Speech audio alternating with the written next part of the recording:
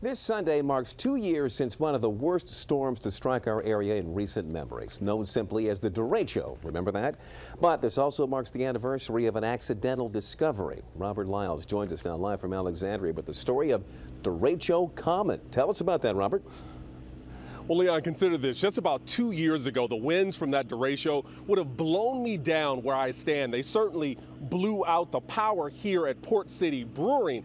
But instead of buckling under the storm, this brewery is profiting in the name of the storm.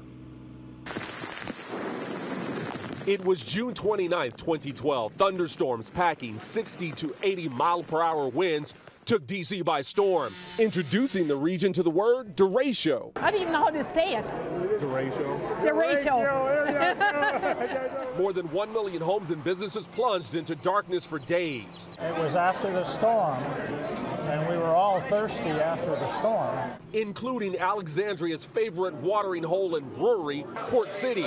Still had no power, so it was drowning in its own brew. We're trying to figure out what to do with 13,000 gallons of beer. 90 barrels of Pilsner, says owner Bill Butcher. Warming up to about 65 degrees Fahrenheit. 40 degrees is ideal. That's the difference between making profit and crying in your beer. We would have lost tens of thousands of dollars. So Butcher took to Twitter. Hashtag save the beer. Port City figured out high heat Pilsner ferments into a brew called California Common, and a new legend was born. And the name Derecho Common just kind of stuck.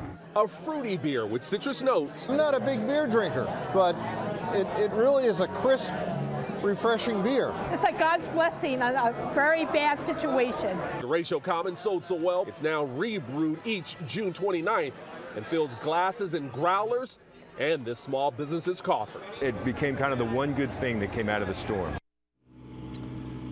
Now get this, profits are up 50% each year since the derecho, and if the past 2 years are any indication, those 90 barrels of Derecho Common will likely sell out in about 2 weeks. This latest live in Alexandria. I'm Robert Lyles, ABC 7 News. All right, sounds good. Thanks, Robert.